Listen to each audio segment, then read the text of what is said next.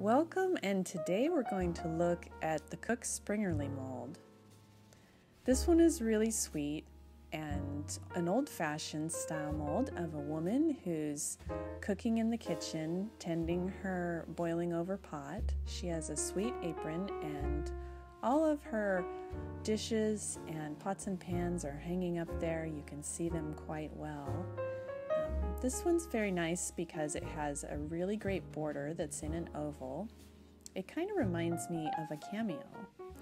And here's a look at the plain cookies that these make.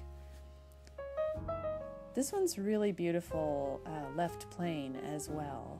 It's one of our best-selling molds at ilovespringerle.com. This one's very popular and I can see why.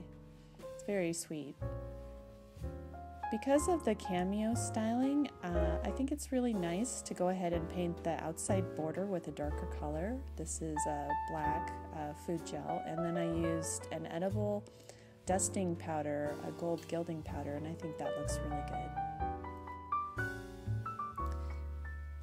The next cookie, I cut around the oval and went ahead and used thin out gels, food gels, and then what you do is take a dry paper towel and blot off the excess paint, and that will really take some of the excess off, and you can see the highlighted areas really well. It gives it a lot of definition. Next time I'm going to use pastels because the colors were really dark on this. I love dark colors, but I think pastels would be really pretty too. The measurements on this mold are 2.5 inches by 3.5 inches, and if you cut around the oval, the cookie size would be 2 by 2.25 approximately. Thank you so much for spending time with me today. Please like and subscribe, and you're the best. Bye.